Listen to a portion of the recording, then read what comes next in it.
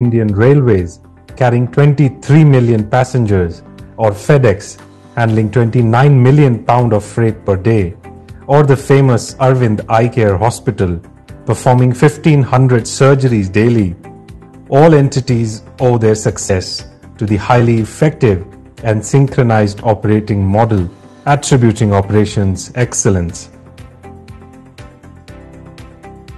Be it humanitarian supply chain, military operations, natural disaster management, or workings of global businesses, operations excellence is a strategic weapon to many.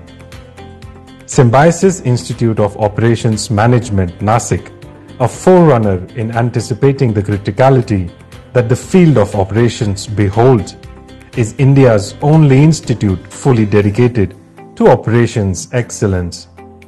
Under the gamut of Symbiosis International University, SIOM is a sui generis institution established with the mission of empowering and leading operations excellence. True to its mission, SIOM has been fueling the industry with operations professionals churned out of its flagship MBA program in operations management exclusively for engineers since its inception in 2005. Owing to its contributions to the field of operations, SIOM has grown beyond laurels of the best industry-related curriculum, and it is all geared up towards Industry 5.0 with inclusion of machine learning, artificial intelligence, and IIoT. Providing an excellent industry interface, SIOM, now an operational excellence hub, attracts top recruiters for operations-related profiles.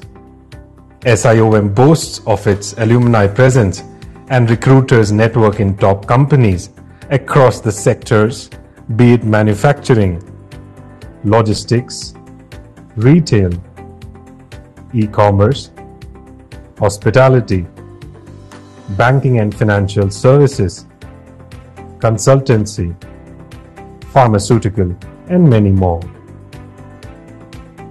Surmounting credibility by corporate recruiters is an outcome of holistic and multidisciplinary engagement of students, be it technical expertise, leadership values, or social sensibility initiatives strategically woven in overall learning environment. Backed with robust project-based learning, Harvard simulations, case studies, research orientation, and strategic industry interface through research conference, guest lectures, HR Summit, Operations Summit, Tattva, TEDx, and 2 internships. The students are all geared up to take on the challenges of rapidly evolving technological capabilities and value chain complexities, the critical areas of concern for every organization today. SIOM, with intent of knowledge dissemination, offers corporate training programs, customized certifications, and consultancy services in the area of operations. We value and appreciate our long association with the industry at large. Connect to us for anything and everything related to operations. SIOM pulsates with the conviction that future CEOs and industry leadership will emerge from operations and supply chain domain, and we feel responsible towards it. This citadel of learning and competency development is exclusively for working executives, MBA aspirants, and the corporates. We act as catalysts to fuel their careers and of course develop operations competencies within organizations. This love for our niche has developed key result areas which will impact your triple bottom lines very, very positively. A perfect symbiosis of industry and academia, SIOM is one-stop shop for everyone who is excited about operations management. I invite you to SIOM not just to fuel your talent supply chain, but also to engage with us on your operations expertise and experiences. Come, let's engage. Connect to the best in operations. Engage with SIOM for operations excellence.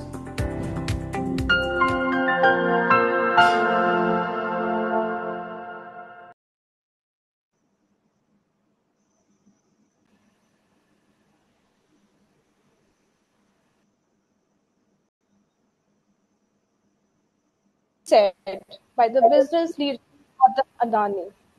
Business is all about risk-taking and managing uncertainties and turbulence. Good evening to one and all. We, on behalf of the Symbiosis family, take immense pride in welcoming you all to the penultimate episode, the 8th episode of 12th edition of our annual flagship conclave, Digital HR Summit 2020. As this year is testing the world with so many challenges, one thing is for sure, the show must go on. Hence presenting you Digital HR Summit 2020, where we believe in making the most of the time and opportunities. I, Shikha Singh, will be your host for the event today. In turbulent times, making a decision can be daunting. If you act too slowly, the business might go under. A bold bluff too soon, and you might lose the queen. As the situation nears normalcy, business leaders will always have to strategize and keep the engine running. With this, we would like to introduce our theme for the event, the unprecedented roots, continuity amidst chaos. HR Summit 2020 would not have been possible without the general support of sponsors.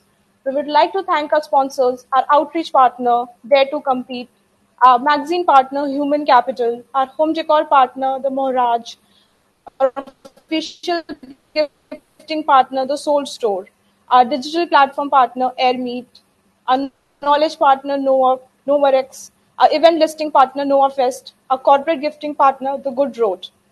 Let me now introduce to you Dr. Vandana Sonwane, who is the founding member of Symbiosis Institute of Operations Management and has been the director of the college since 2008. Dr. Vandana Sonwane has a versatile experience of over 27 years in various multinational brands in FMCG and service sectors, with profiles in logistics, service enhancements, brand liquidation, sales and operations, supply chain management, and consultancy. Under her able leadership, SIOM received the Pride of Maharashtra Award by Industrial and Economic Development Association and SME Chamber of India, supported by Government of Maharashtra. She is also a recipient of the Indian Leadership Award for Education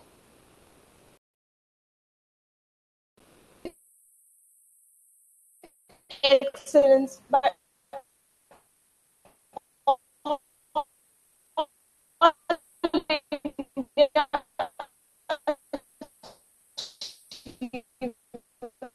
Foundation. She's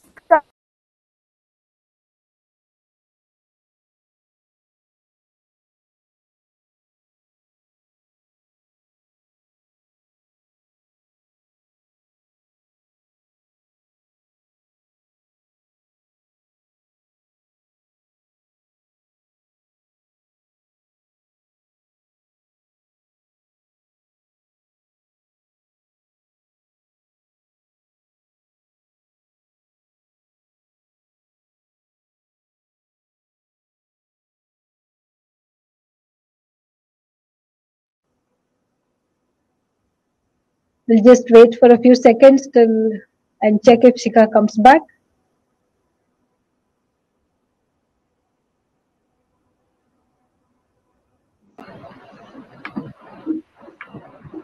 Sorry for the network issues. I'll continue with here. Let me now introduce to you Dr. Vandana Sonwane, who is founding member of Symbiosis Institute of Operations Management and has been the director of the college since 2008. Dr. Vandana Sonwane has a versatile experience of over 27 years in various multinational brands in FMCG and service sectors with profiles in logistics service enhancement, brand liquidation, sales and operations supply chain management, and consultancy. Under her able leadership, SIOM received the Pride of Maharashtra Award by Industrial and Economic Development Association and SME Chamber of India, supported by Government of Maharashtra. She is also a recipient of India Leadership Award for Education Excellence by All India Achievers Foundation. She is currently on board of management at Symbiosis International University. She has been a member of Academic Council at Symbiosis International. She is a member of CII Maharashtra and Steering Council of the India Network Women Network Maharashtra chapter.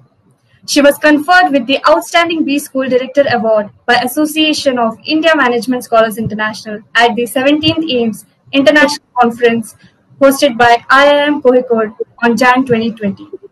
Let me now invite Dr. Vandana Sonwane to share a few words. Thank you, Sachi. Thank you.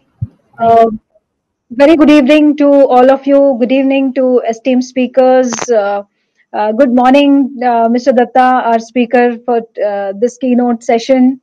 A very good evening to delegates, academicians, and of course, my dear students. Welcome to the fifth week of the HR Summit 2020. Today in India, we are celebrating Teachers' Day, and I take this opportunity to wish all the teachers a very, very happy Teachers' Day.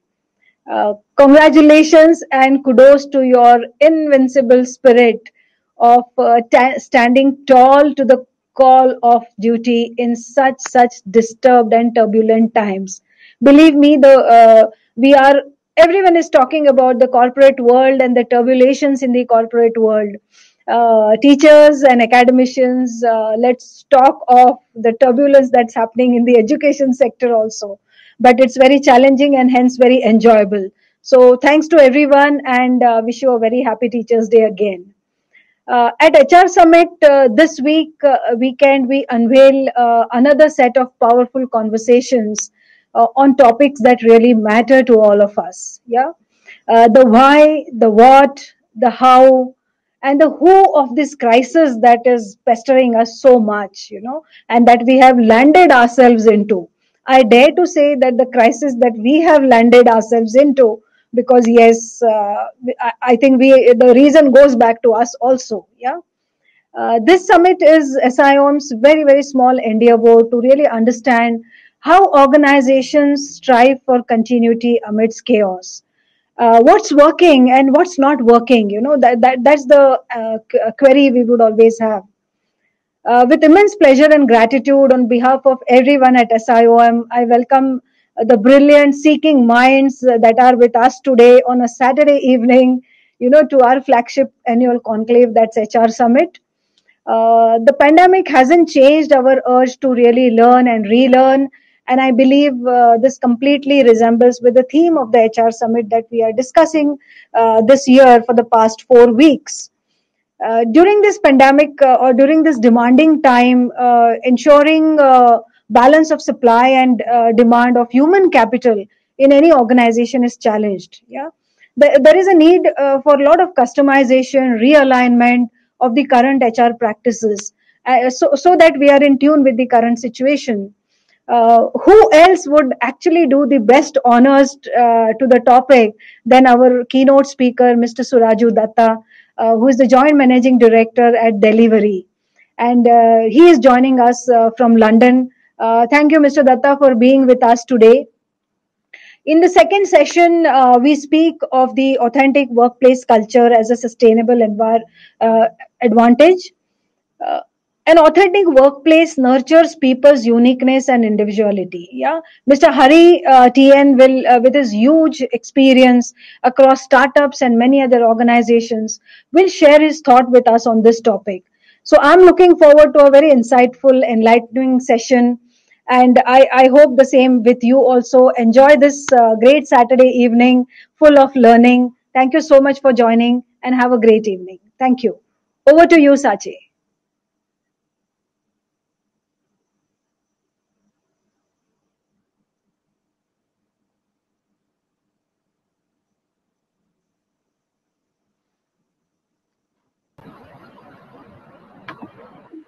Thank you, ma'am, for wonderful words. Let us now proceed to the next session.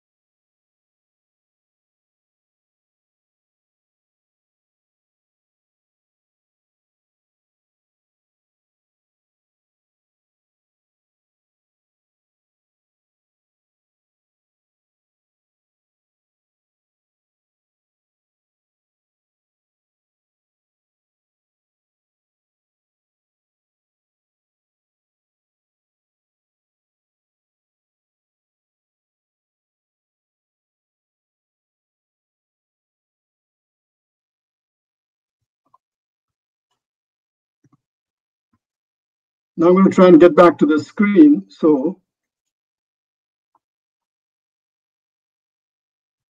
here we go.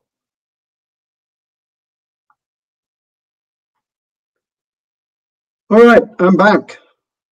So going back to how do you adapt or how do you lead the changes during COVID times? Let me put it this way. Everybody's talking about the COVID times and what the massive disruption it's done to the global economies around the world. And there is all this new changes that we need to work with. Just get yourself about 20,000 feet up from this problem. This is a blimp in the history of global commerce. Just like there was the plague in the medieval ages, there were SARS a couple of years back, and so is COVID. And it will move on. And by next year, you will get your vaccines. And by the third year, everybody would have practically forgotten that this thing ever happened. So if you're going to make changes to the way you operate, you need to first think 10 years down the road. Don't think just for now. For now, it is masks, social distancing, and all that stuff. But really, for major changes that you want to bring in to your organization in the way you operate and the way HR will drive those things, there's no difference. HR for us is a part of the organization. It's not a separate standalone unit. It's actually part of how you do business. So anybody that you're trying to hire into the company, you're trying to motivate, there's really no change. It's just the way that you're communicating right now. But if you look at this event as just a 1 or 2 year event, and then everything is going to switch back to more or less the normal in terms of the trade and the complexities of business, and everything else will remain the same.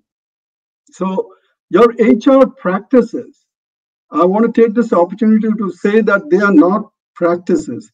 They're a way of life for every individual in the company. So if you can get, as an HR professional, if you can get your thoughts, beliefs, and how you operate as a way of life with every individual in the company, you're down. There's no secret ingredient to all this. I'm not going to spend hours talking to you about motivational speeches and how to get your people to go above and beyond and how to choose the right person by doing psychometric tests, all that stuff. Yeah, all that stuff is well and good.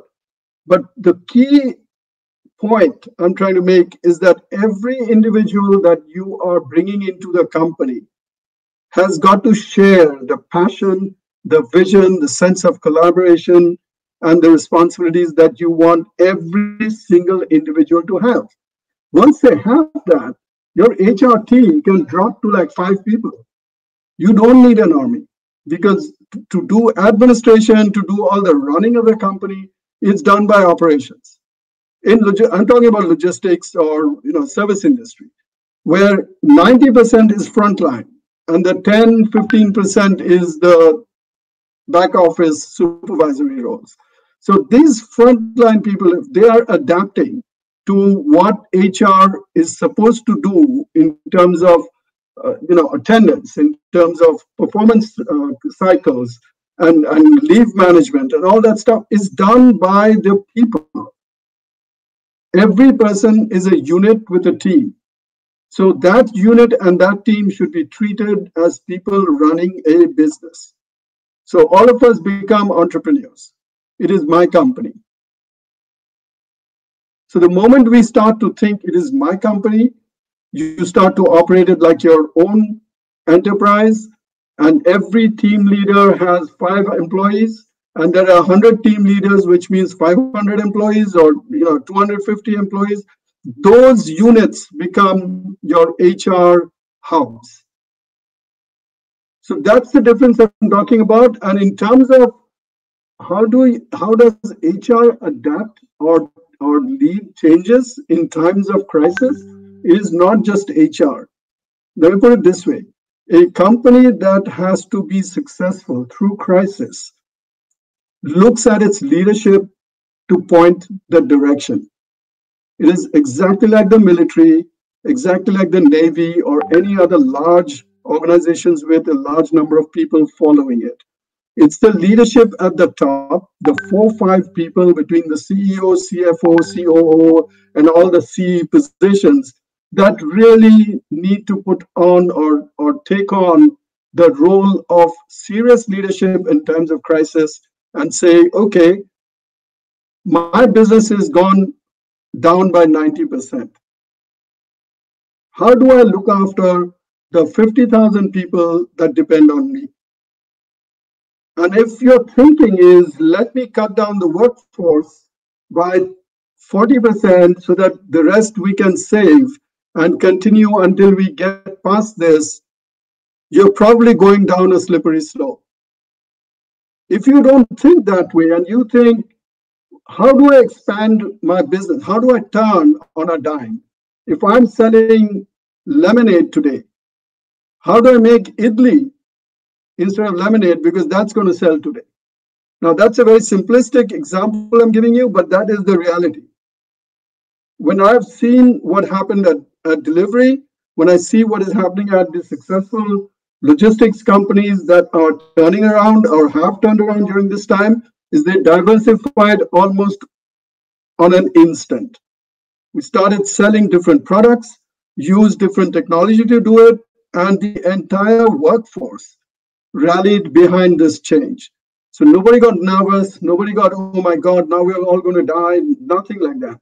It was extremely confident, extremely driven, said, we are going to now start selling pharmaceutical companies their logistics solutions rather than e-commerce companies. We're going to start selling, food outlet services rather than delivering Amazon packages or B2B. We're going to start aggressively looking at moving trucking rather than individual express courier movements. And that change and the speed of that change in how you adapt is what will make or break your company. Where HR comes in all this is the kind of people you will have to hire, even during these times and through these times, will be radically different than what you're used to hiring. And the kind of people that you'll have to nurture to help grow this new strange business that just came in over your horizon will have to be different. So even you as a HR leader or an HR professional will have to rethink what kind of people that we have never even met before. Now we'll have to interact with them and see what motivates these folks and get them on board. So it is the entire company, not just an HR piece, that needs to lead this change. You need to think ahead of the curve. If you're thinking, I'm going to adapt to that change, you're probably already too late.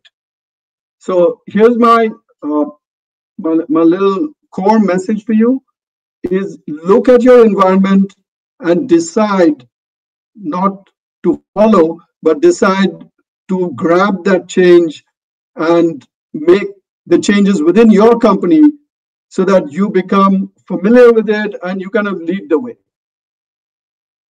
So if you can actually lead the way, you will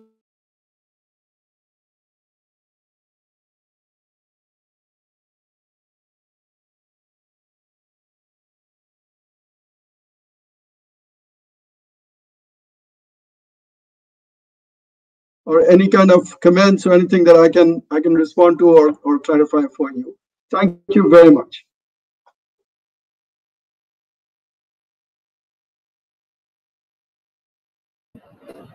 Thank you for such an insightful session. My key takeaway was right attitude for teaching, coaching, and learning must be in the team and will always lead to success.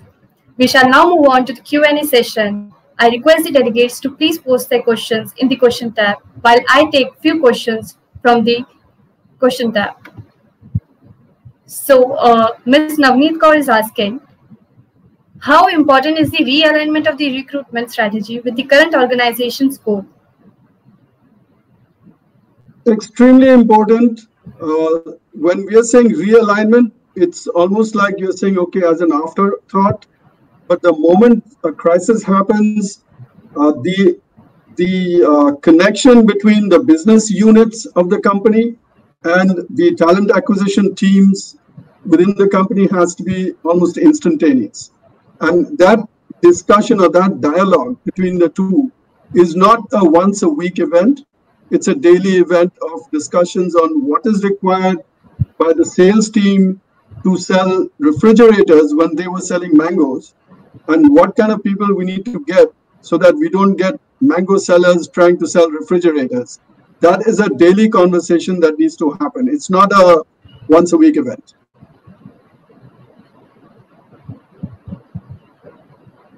Okay, so we have one more question.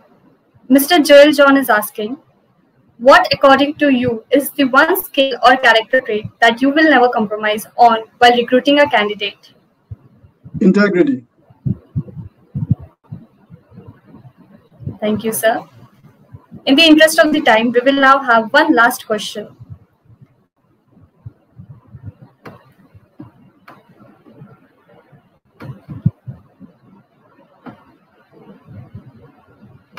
Excuse me, sir. Mr. Sagar Saraya is asking, what role has innovation and automation played in the realignment of HR operations in the times of supply chain disruption? I would like to say a huge influence, but let me put it this way. The role of innovation and automation is not just during the times of crisis. It is an extremely, extremely critical part. It's like having the carburetor of your car missing. So it's an extremely important component of running a company at any point in time, a successful, fast growth company. And particularly during these crisis times, it becomes even more apparent. So, for example, let me give you a real life example where, let's say, we were selling, express shipments to express services to companies where everything shut down. This was back in April. And the government put a complete ban on transportation.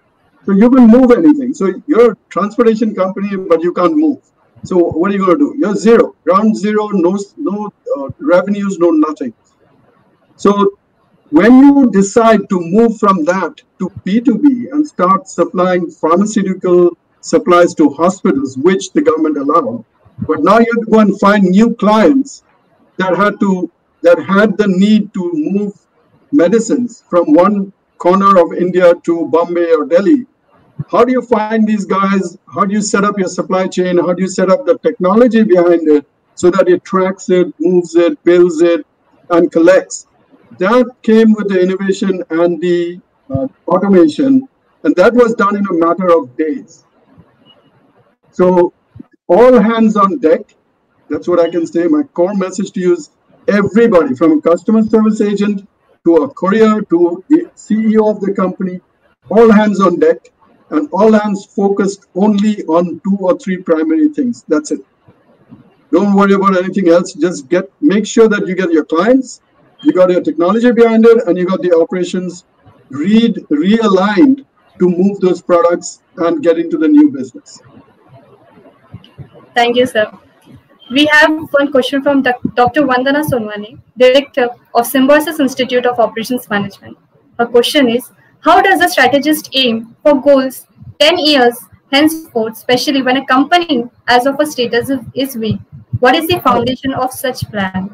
I missed your earlier part of the question. Can you repeat it again, please? Sure, sir. The question is, how does a strategist aim for goals 10 years henceforth, especially when a company's as of status is weak? What is the foundation of such plans? Very good question. Actually, my presentation was almost talking about that, and then I changed it to the kind of the messaging that we have to do today. Is actually, how do you plan for a 5-year strategic business plan, considering what's going on today? I'm going to go back to my first reference to these trying times as a blimp in the history of your business. If you start to think this is it and this is all I can deal with and it overshadows you, then you're lost already. So if you think, particularly as the leadership of the company with, of course, HR who is supplying that leadership, if you think that this is just a black mark and it's going to move on and next year and the year after business as usual, then this is not how your planning should be. So your plans are really based on number one thing, your vision. What do you want your company to be? Right? That has nothing to do with COVID. So you want to place your plans on my vision of my company will be, I will be the largest logistics service provider in this country. That's my vision, right? That's delivery. So I'm going to do this. Now, once you plan that, what is your trajectory from where you are today to where you're going to go and how long it's going to take you? That's where you get your teams together and start planning. You don't think today there are walls falling down and the ceiling is cracking and all that. No, you just sit in a room and you plan on how you're going to get to being the best that you can be or the vision that you have. So you stay focused on that. That will give you what you need to get there. For example, it might tell you that, you know what, to do that, you've got to come up with, I don't know, $5 million right now. And you've got to come up with $3 million down the road. It's all about resources. So you start to plan on how you're going to get there with the resources, with the productivity you need, with the sales revenues that need to be up at a certain point so that you can actually finance these changes and grow. But the main topic or the main point being, keep your aim and your line of sight on that vision. If you do that and you work backwards with your engineers and your sales guys and your finance guys, they will give you the mini steps that you need to get to that point. And so you start to you build a team that starts to execute those mini steps every quarter. And you measure that until every year you're saying, yep, I'm on my path. Thank you, sir. We have one more question from Ratna Paulry, Associate Professor, Symbiosis Institute of Operations Management. Her question is, according to you, what is the shelf life of the changed HR strategies in response to the COVID? Shelf life of HR strategies in response to COVID? Yes. Extremely short. Because again, I'm telling you, COVID is here to stay for a short period of time in the history of my company, your company, or our lifetime. So anything we do right now is almost like a knee-jerk reaction. With the lack of detailed information about this pandemic, and with not knowing whether the vaccine will work, it will not work, you cannot have a long-term reaction to this. So everything is more like, for the moment, you're working from home, it seems to be working, you're making sure that your operations people wearing masks, sanitizing their hands, all that stuff. This is all temporary. It's great to have it right now, but I don't see how restaurants, movie theaters, travel agencies, airlines will continue with 1/3 occupancy in their setup. So Boeing is going to go broke, and then Airbus is going to follow, which means now you can't even travel from Delhi to Bombay within a certain amount of time because now you're back on trains. So I don't see this thing as a really long-term issue. So any HR thing that you're doing right now, don't get too crazy about it. It's very temporary. Just go with the times. Just make sure that, like I think Ratan Tata said it in one of his blogs, is this year is all about just surviving. If you survived this year, congratulate yourself. Don't worry about making profits and making growth and all that. Just make sure that you and your employees survived. That's all you have to do, just for this year. Thank you, sir. Thank you all for your questions. We will now go back to the social launch for 10 minutes where you can network with each other.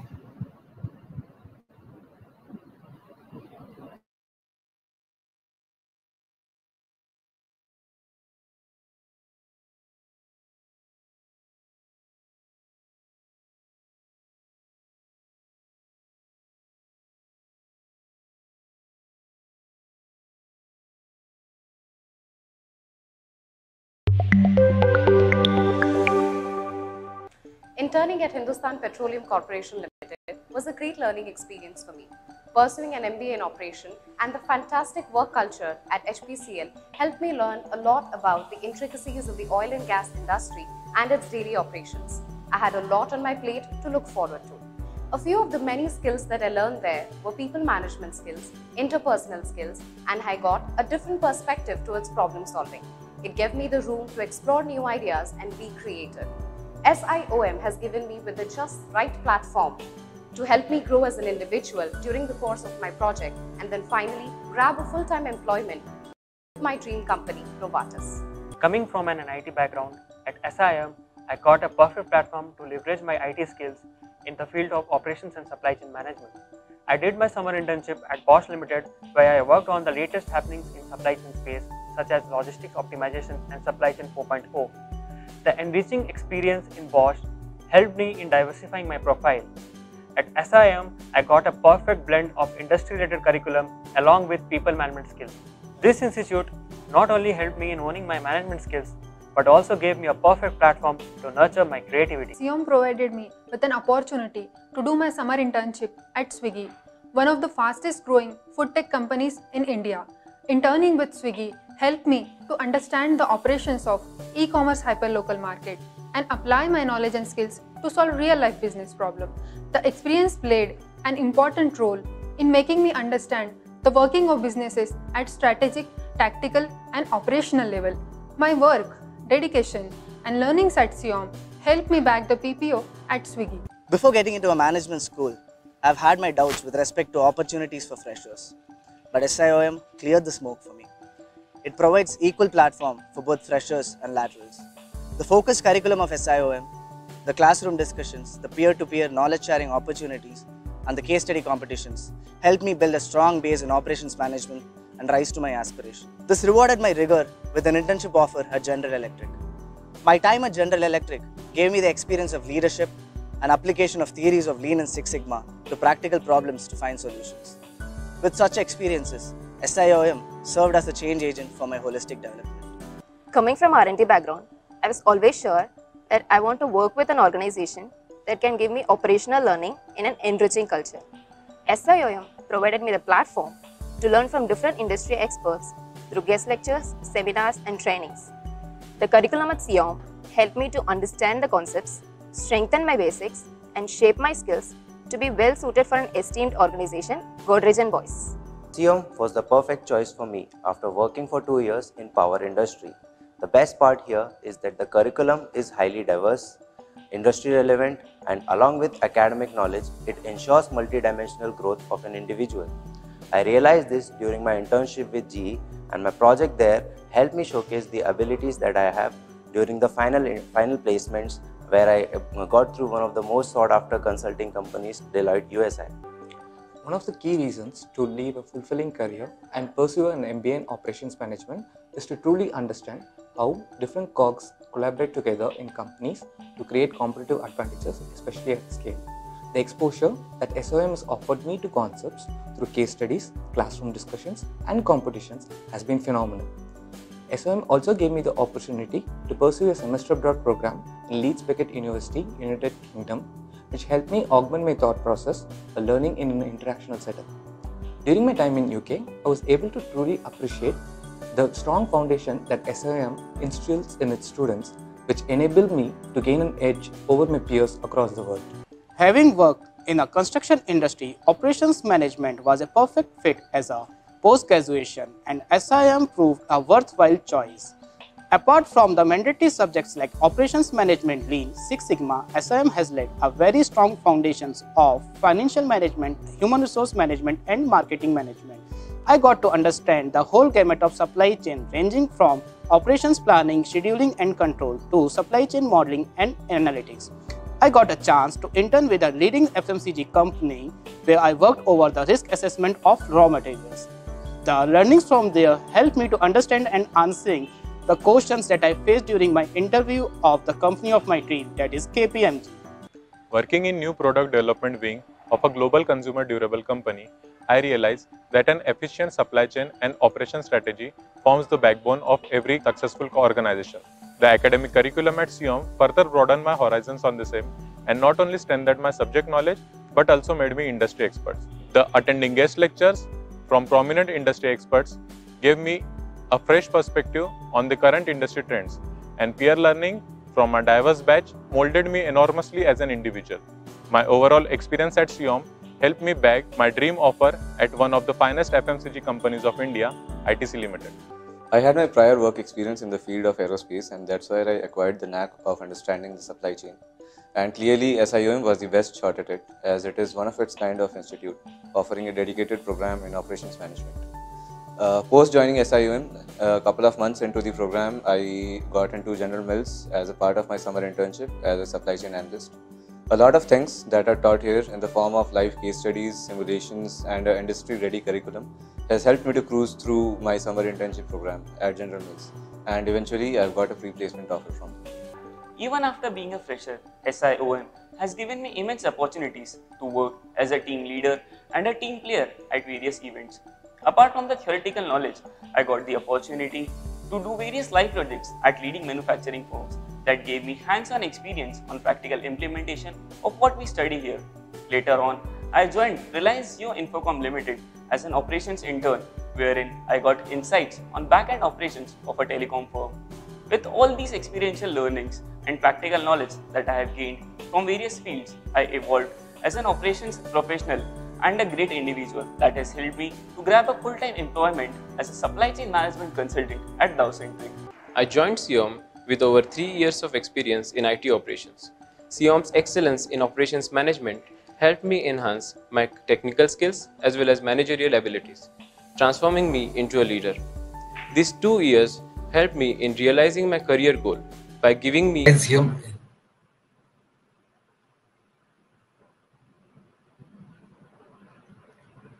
Great. Good evening, everyone. So lovely speaking to all of you. I think the theme is about culture. So what I will try and do is maybe tell you a bunch of stories that will help you understand what culture is all about. I think stories are a very, very powerful way of communicating very important lessons. So I'll use that medium. I think that's very powerful. And with the younger generation, with students, I think that really works. So all of you are... Sorry, sir, to interrupt you. Before we move on, I would like to give a small introduction about you. Oh, sorry, I didn't know that. I thought you wanted me to go away. Not a problem, not a problem. Okay, sir, I'll go ahead. Welcome back to the 8th episode of Digital HR Summit 2020. I hope the networking break was engaging and value-adding. Before we move on to the next keynote speech of the day, I would like to thank our event sponsor for their generous support. Our outreach partner, Dare to Compete, our magazine partner, Human Capital, our home deco partner, the Maharaj, our official gifting partner, the Soul Store, our digital platform partner, AirMeet, our knowledge partner, NovaX, our event listing partner, NovaFest, our corporate gifting partner, the Good Road. Keeping up the energy and learnings from the previous session, we will now move on to the second keynote speech of the day. Let me introduce to you our next keynote speaker, Mr. Hari TN, Head HR of Bigbasket. Mr. Hari, an IIM Kolkata and IIT Madras alumnus with almost 32 years of experience in several roles such as HR, engineering, and product management. He is the author of and publisher of the book Saying No to Jugaad, The Making of Bigbasket, and is an active advisor and mentor to numerous budding entrepreneurs and startups. Mr. Hari is extremely passionate about solving problems and building organizations for scale, uncluttered thinking, and relentless execution. Without further delay, I invite Sir to share his thoughts on importance of authentic workplace cultures, the only truly sustainable competitive advantage. The session consists of 20 minutes of keynote speech followed by 10 minutes of Q&A. Meanwhile, I encourage the delegates to post their questions in the question tab. Over to you, sir.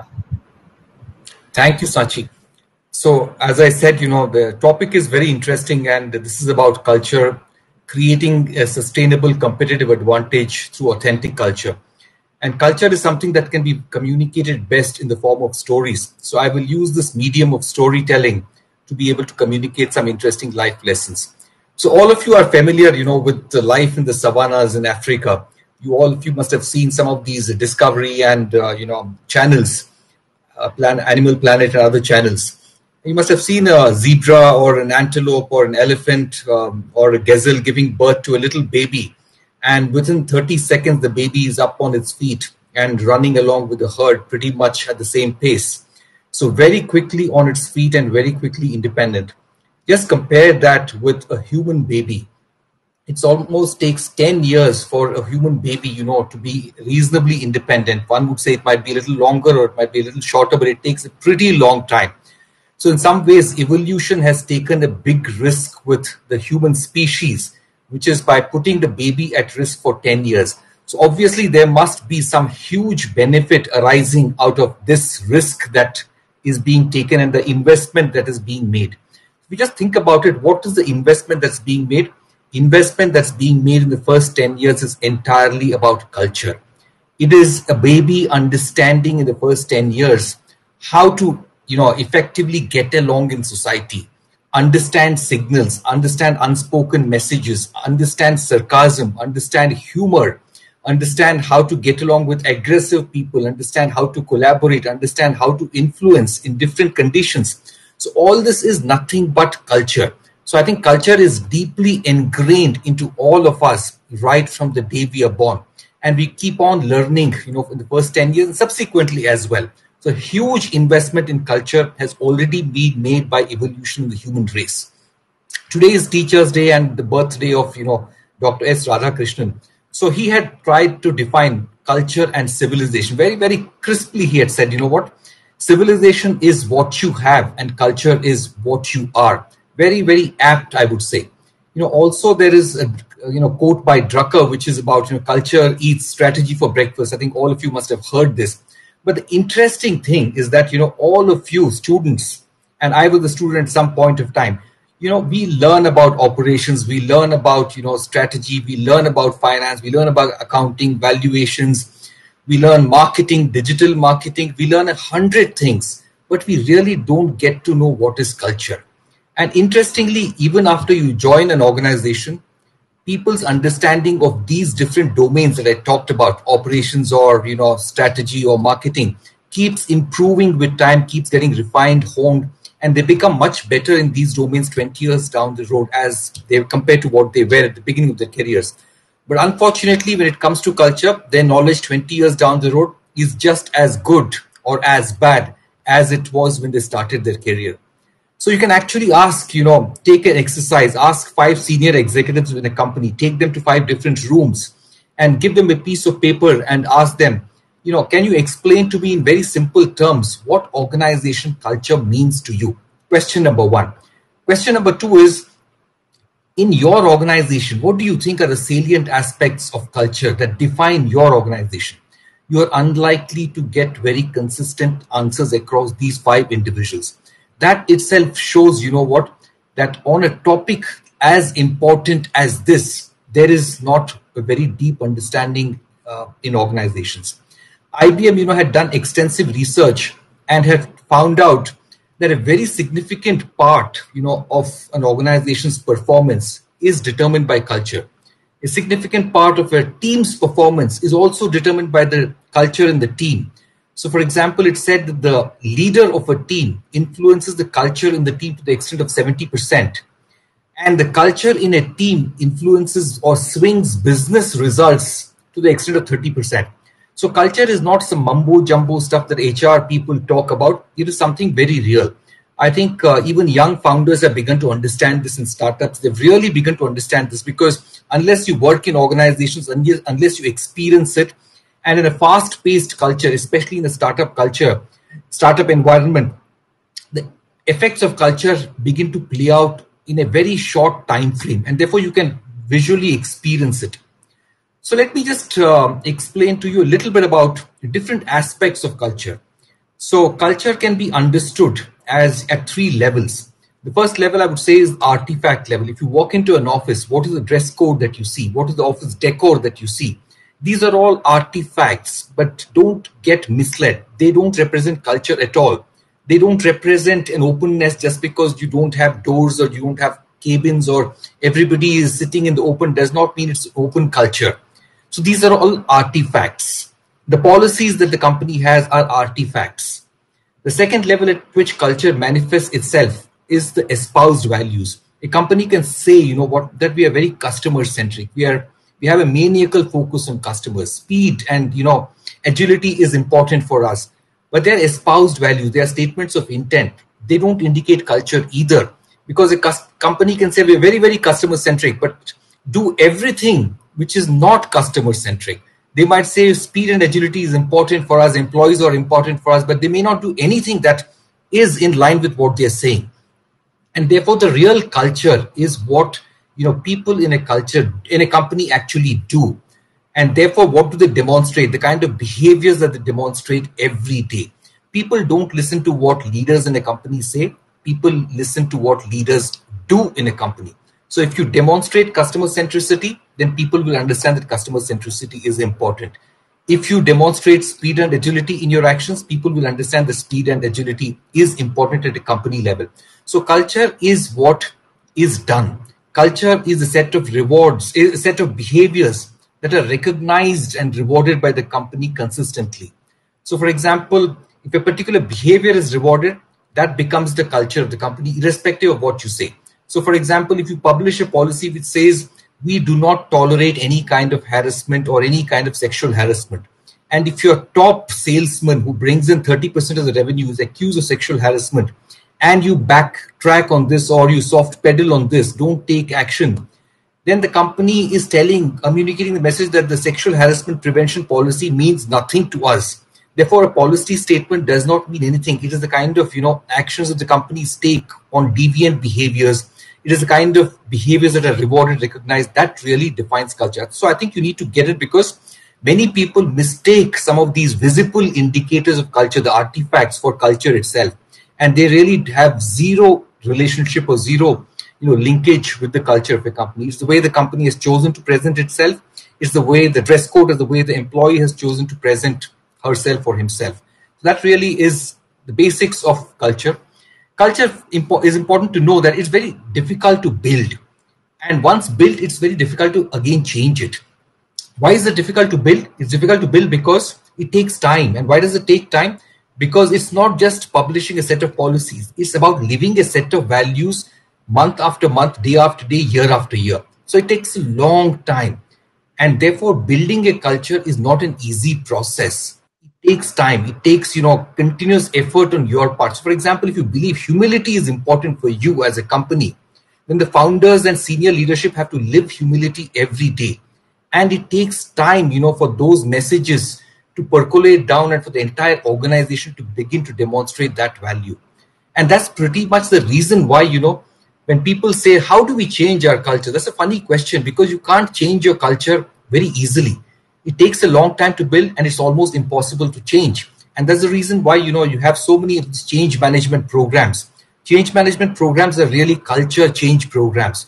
And therefore, most change management programs fail because they involve changing the fundamental culture of a company. And that's not very easy to accomplish. I'll just tell you a few real stories, and then maybe you'll understand this better. We have 10 minutes more. And what I'll do quickly is I will tell you a couple of stories, and through stories illustrate some of what I said. But I think before I do that, I think it's important to understand this. So what I'll use game theory in 2 minutes to explain why culture is what it is. Let's assume that you are working for a company and you are working in the marketing function. So you have a day job to do, and the company decides that there is a very important cross-functional project, company-wide cross-functional project that needs to be undertaken, for which they pick you and pick 6 other individuals to work on this cross-functional project. 6 individuals from 6 different teams. You are the 7th person. Now you have to make a choice whether to work hard on this cross-functional project or focus on your day job, get your KRAs done, be successful on your day job, keep your boss happy, make your boss look good? Or should you, compromise a little bit on that and spend a lot of time on the project? Now, all the other 6 individuals also have the same choice, which is they can work hard on the project or they can take a free ride. Now, let's just see 2 by 2. Very powerful. You can look at this. On the x-axis, the choices you have are work hard on the project, take a free ride. On the y-axis, 6 other people have work hard or take a free ride. Now, let's assume you work hard and everybody else takes a free ride. The project is bound to fail. And you're not going to get rewarded for being part of a failed project team. And your day job also has suffered. So you suffer on that count as well. And your boss is going to tell you what a fool you have been. You worked hard on this cross-functional project. Your day job suffered. I look bad. You look bad. Our function goals were not met. Instead, if you take a free ride and everybody else, also takes a free ride, then the project fails, but at least your day job has gotten done. So just think about this a little carefully since we don't have the time. If you think about this carefully, you will realize that the default choice that any rational person will make is to take a free ride, because that gets you the best of both worlds most of the time. And therefore, the reason why, you can use this game theory to explain a lot of things. Like explain this, you can explain why traffic in Bangalore and Mumbai is so bad, but in places like Singapore and Boston, even when there's no traffic cop in the middle of the night, traffic comes to a halt when, signal turns from green to red. Now let's just change the example a little bit. So let's assume in this same example of this cross-functional project, you work hard on the project, everybody else takes a free ride, the project fails, but your boss and the company leadership tell you that you have been an amazing corporate citizen. You have demonstrated true company, loyalty, and you are the kind of person we would want to promote into leadership roles. We don't want any free riders in this company. If that is the stand the company takes, then you will automatically work hard. The default choice for a rational person is to contribute to the cross-functional project. So what has changed from the previous situation to this situation is the way leadership has behaved. In the first situation, leadership was upset that you worked hard on the project and didn't do a good job on your day job. Whereas in the second case, people looked at you as a great corporate citizen because you sacrificed a bit on your day job but tried hard to make a cross-functional project succeed. So that's, helps you understand what is really culture and how you can use it, how it really affects through this game theory. I'll just go to some quick stories now. I'll tell you the stories of, Digital Equipment Corporation. It was a cool, iconic Silicon Valley company in the 70s and even in the early 80s. And it was a company started by Ken Olsen. And Ken Olsen was, a bright computer science engineer who believed that, we need to design product for the bright guys, for the brilliant users, not for the dumb users. And he figured out that if you have to build products for brilliant and bright users, you need to recruit brilliant people who can come up with these products. And when you recruit brilliant people, smart people, you need to give them the freedom to take decisions, freedom to do what they think is right. You cannot create a hierarchy. You cannot override their decisions because smart people like to be independent. So he created a culture of independence where people could decide what is right or wrong in terms of product. They didn't have to take consent from anybody. And there were 4 engineering teams in the company. DEC went on to build some amazing products. Many people used the DEC products, and DEC was a very loved and respected company. But at some point of time, IBM also figured out that they need to come up with a product, and they came up with the IBM PC, which they designed for the dumb user. They felt that the dumb user market was much bigger than the smart user market. And riding on the Microsoft operating system, the IBM PC was a runaway success. It was a huge success. And you know what? Digital had to try and respond to that. And when they tried to respond to that, they couldn't reach an agreement on what product to launch to compete with the IBM PC. Each of those 4 engineering managers came up with their own different product with their bells and whistles. And they figured out, let the market decide which is a better product. Even the CEO, Ken Olsen, didn't have the casting vote. He couldn't decide which of those 4 to launch or how to design the product that would fight with IBM PC. As a result of which, all the 4 products that DEC launched were a failure. They bombed at the marketplace. DEC as a company was dead after that. The lesson in culture here is that DEC was very successful in an era or in a situation where they had agreed to build products for smart users, and they had created a culture that could generate these products. The culture was recruiting smart people and giving them a lot of autonomy, independence. Whereas IBM built a commodity, which was a low-cost commoditized product, which required very hierarchical thinking, discipline, which required optimization of costs. All of that were far more important than being extremely creative. So the situations were different.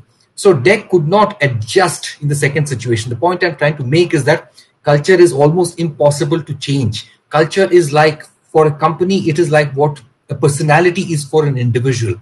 Each of us is an individual.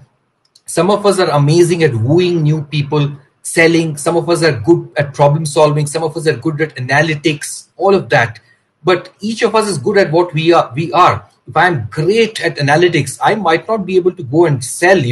If I'm a great particle physicist, I might not be a great marketing person. So each of us has a personality which is very difficult to change. We can try and make some adjustments and try to fix some gaps in our personality, but we can never be entirely different individuals. So when circumstances change, some of us will struggle to adjust. It's the same thing holds true with companies as well. The companies are personalities. They can make some slight changes in culture, but when they need to, replace their culture wholesale because the circumstances have changed, many of them often die. So that's the reality. I think we are almost running short of time, but I'll just give you maybe one or two small examples as well.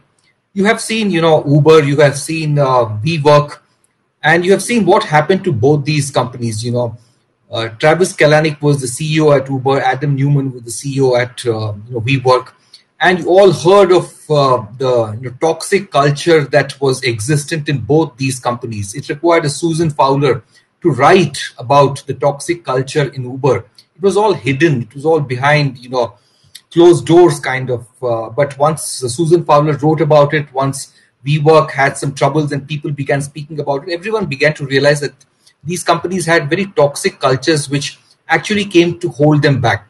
So while there is no good or bad culture, because personalities are also not good or bad, each of us is who we are. But when it comes to culture, toxic cultures are definitely bad. But you could have different types of cultures which are equally good. One quick example, I used to work for this company called Daksh, which was a startup which eventually went on to be acquired by IBM, and as part of IBM and as part of Concentrix, it went on to become a unicorn. And Bigbasket, which is currently already unicorn. They are two completely different cultures, but both were extremely successful. So you can have success coming to you, in two different ways. And Bigbasket, the culture is one of. I'll quickly explain this to you. We are a low margin business. Grocery is a low margin business. Therefore, the business imperative is to be able to adjust everything to this low margin, looking at cost, the kind of people that we hire, everything. And therefore, the kind of people that we hire are those who can punch above their weight class. We don't look for great communication skills because they add to the price point. We look for people who can execute well, who can think reasonably clearly. In the regions, we don't even want people to think clearly. We can get people in corporate functions to think clearly, draw up processes, and equip the regions with amazing processes so that average people can deliver outstanding results. And that's the way we have built a very frugal culture, including the kind of people that we hire. And not all of them, for example, can think very independently. Many of them need to be told how to do things. So a lot of senior leaders at Bigbasket play the role of leaders as teachers, because the kind of people that we have are not completely autonomous or independent in terms of thinking and acting. Whereas if you go back to Daksh was a very high margin business. And we felt that to be able to scale, we need to hire competent people who can run on their own, who can build businesses on their own. They don't need to be told what to do. So we went and hired people from the best B schools, the best, minds, people who work for great companies, terrific track records, who could execute well, think well, communicate well, came at high price points. But we built a company that could grow rapidly, where individuals could take decisions, didn't depend upon corporate functions for guidance at every step.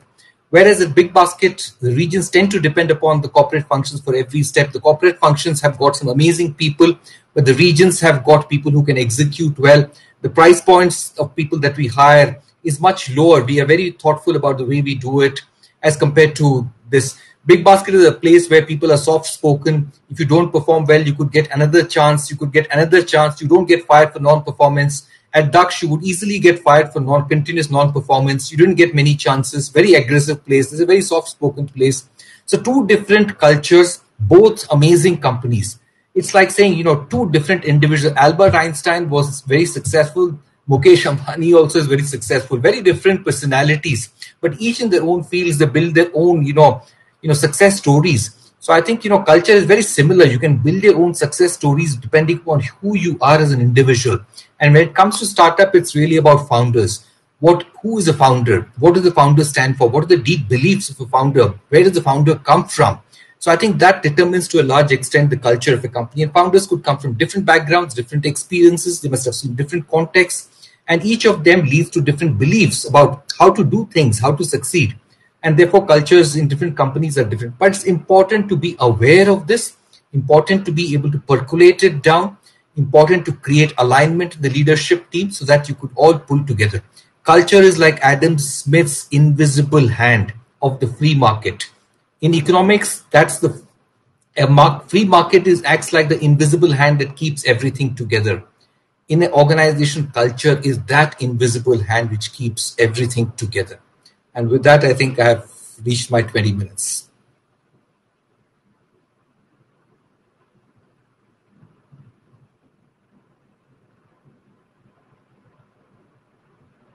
You're on mute.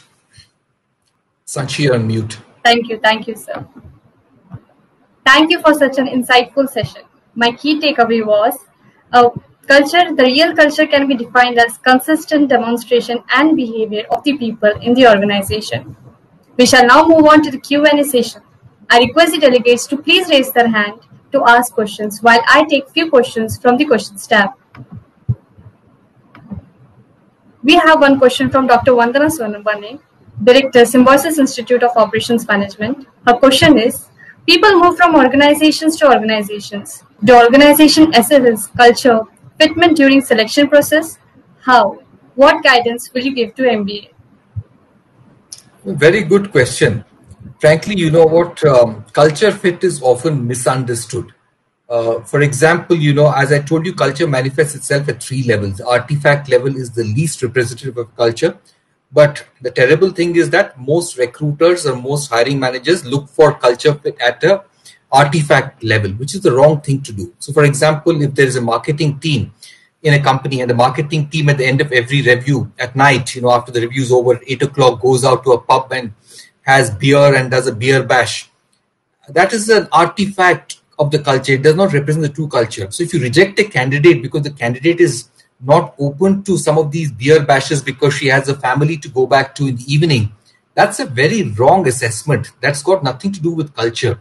So culture fit should be looked at a more fundamental level. It should not be looked at a match at the artifact level. I think that's the way companies should see it. Many companies end up making that mistake. Smart companies understand that, you need diversity when it comes to these artifacts, when it comes to, dress codes, when it comes to whether you want to, party in the evening at night or you want to stay home. These are all choices that should be given to employees. They've got nothing to do with culture. Culture is about, are you a team player?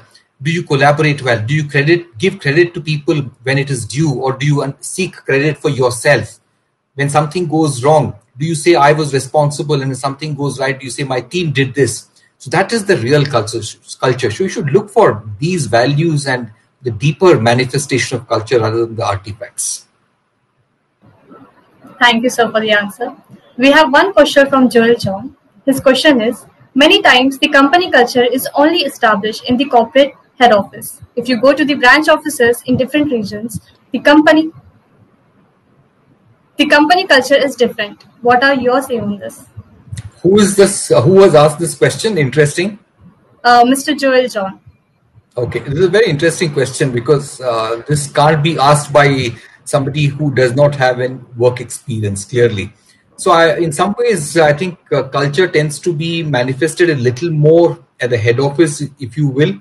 But I think companies must make the effort to ensure that culture percolates down to the different offices in the country and outside the country.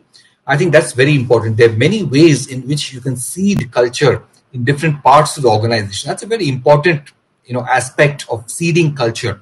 One of the, good ways of seeding a culture, For example, if you're moving to an office in Costa Rica, if you're opening up an office, try and you can get the first person to head that office to be a culture ambassador of your company, somebody who stands up for the culture and the company, who represents the company's culture truly, to head that office for a period of 6 months during the time when the hiring is done, initial hiring is done.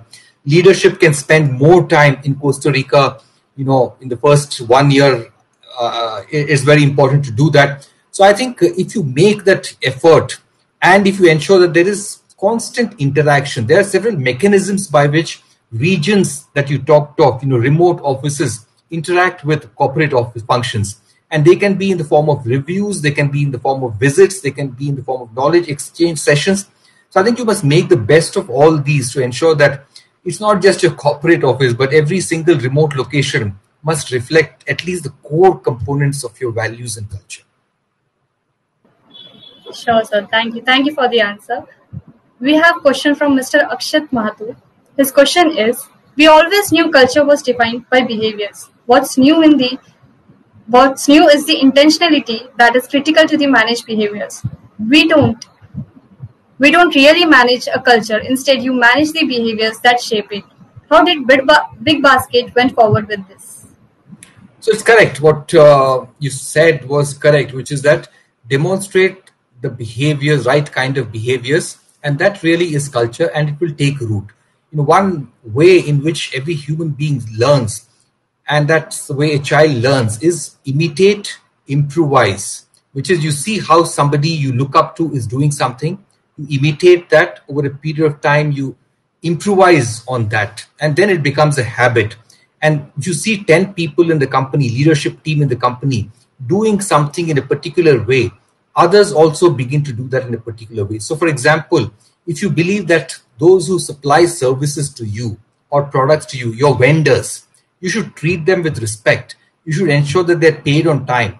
If the top 10 people in the company demonstrate this regularly, if they ask this question in reviews, then everyone in the company realizes that we can't take vendors for granted. We need to treat them like our customers. We need to pay them on time. We need to treat them with respect.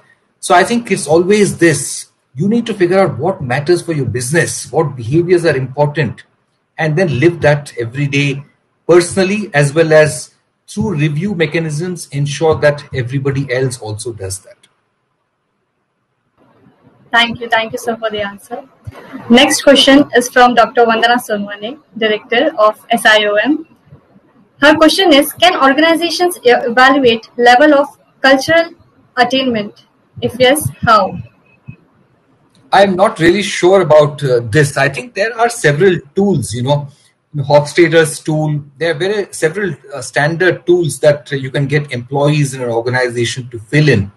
And by seeing this responses to these survey responses, I think some experts can take a view on what the culture in your company is. So I think that broadly is it, but I have never been a fan of such a rigorous approach to understanding culture. I think the way I have seen culture is that identify what are the 3 or 4 things that really matter for your organization and live that every day. For example, at Bigbasket, we figured out that in terms of values, we said, respect for people is important.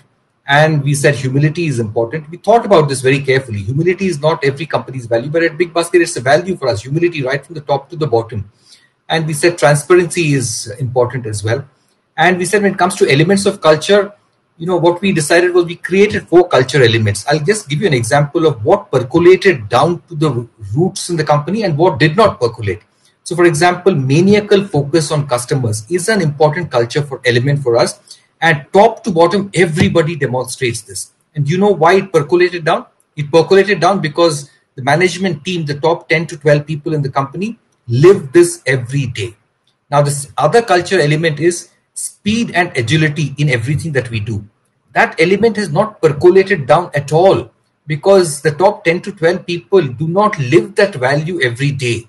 So sometimes you can call out a culture element which is an aspiration. And if you don't live that every day, then others don't live that. So it doesn't become your DNA. So speed and agility is not a Bigbasket DNA, but maniacal focus on customers, personal accountability and responsibility for everything that you do, taking ownership for things that are not completely in your control, those are completely are elements of culture. But speed and agility, because the senior most people don't necessarily live that, it has not percolated.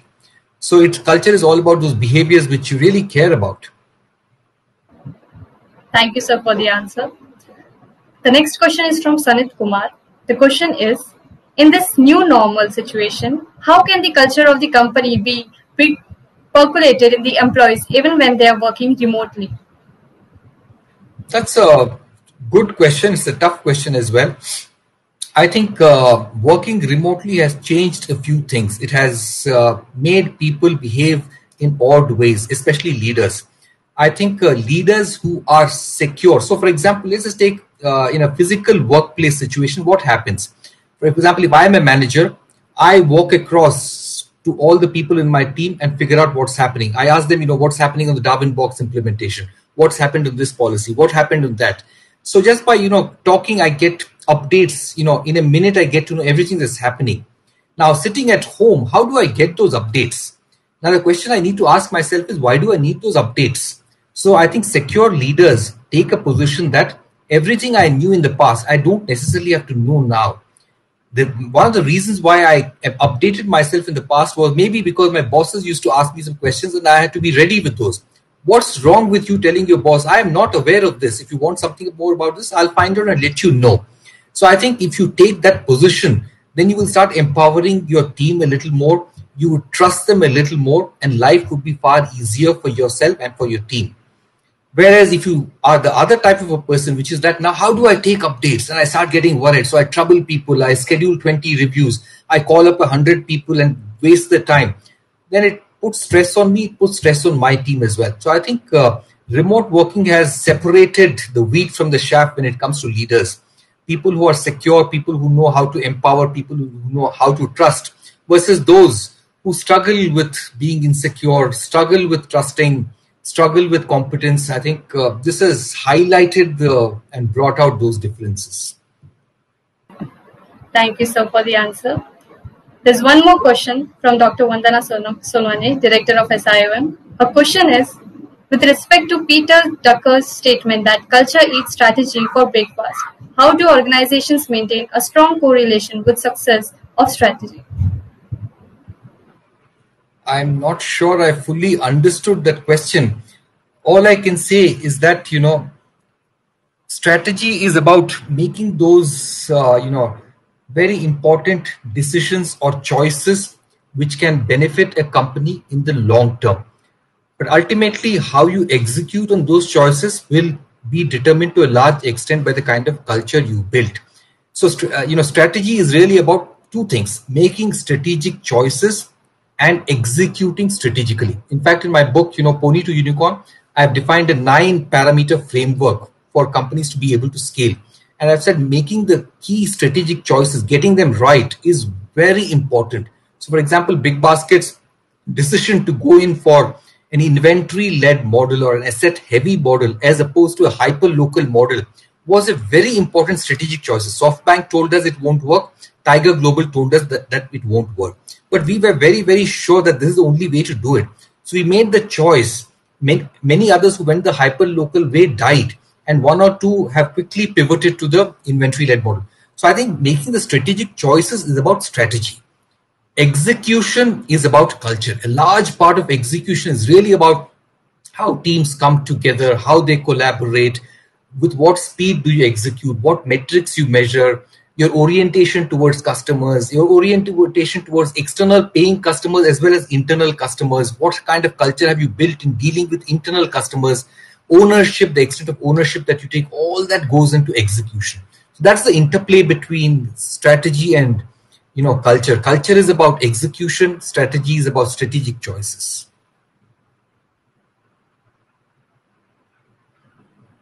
You're on mute. Thank you, sir. Thank you, sir, for the answer. In the interest of time, we'll take one last question. The question is from Amit Lamba. How company gets to know that the way of working cultural needs to get changed even if the profit margins are at play? Are at place. Right. So as I said, don't have to always think about changing the culture of a company, right? We never think about changing personality. How often in our life do we sit back and say, can I be like Shah Rukh Khan? I wish I were like, Mukesh Ambani. I wish I were like Narayan Murthy. We don't think of that often, right? We just think about, what is it that I could have done better? Why did I make that mistake? Next time, what should I be doing? How should I be defining the problem statement better? That's the way you deal with your life. You don't really begin to think of how do you change your personality. And that's true for companies as well. Companies don't sit and quickly start thinking of, how do we change our culture? That's not a question that occupies companies' minds at all. They're running the business. The business, as you said, is running very profitably. And therefore, the company needs to really figure out whether broadly are things okay or not. Sometimes, the company has mechanisms to pick up those red flags. Sometimes the 360 feedback, mechanism can throw up, the data that one member in the executive team is something very fundamentally wrong. Nobody seems to like him. Customers don't seem to like him. Employees, team members don't seem. So you always have these mechanisms to spot some of these red flags, and you take actions on these red flags rather than thinking, is there something wrong with the culture of the company? Those are the questions that you don't really think. Unless, there's something fundamentally. You think of, culture when you acquire another company. You think, how do we integrate well together? How do we work well together? Those are times when you seriously sit back and think about culture. But otherwise, you don't have to think every day. Thank you, sir. Thank you, sir, for the answer. Thank you all for your questions. This entire episode was full of learnings based on knowledge and expertise. There were numerous takeaways and the spirit of thing. Let me now call upon Mr. Vibhav Singh, convener HR Summit 2020, to give a vote of thanks.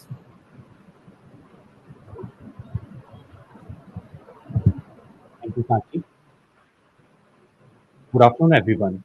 Like all good things come to an end, we are now concluding our 8th episode of HR Summit 2020. The best thing about today's keynote addresses is that they are coming from leaders who are part of organizations which are building a new India. And we young professionals look at these institutions as someone who challenged the status quo and created a vision for new trends empowered by technology. Thank you, Mr. Suraju Dutta from Delhivery, who joined us from London, and Mr. Hari from Bigbasket.com. Your insights were extremely important in shaping the minds of young professionals. I would like to thank our esteemed delegates for their active participation throughout the summit. Thank you, Dr. Vanna Sonwale, Director SIOM, and Dr. Yashamundra Kherde, Faculty Convener HR Summit 2020 and Placement Head SIOM, for their constant support throughout. Thank you, our esteemed and respected faculty members and SIM staff members to make this possible. A heartfelt applause to our sponsors and student organizing team of HR Summit 2020 to be the backbone of this event.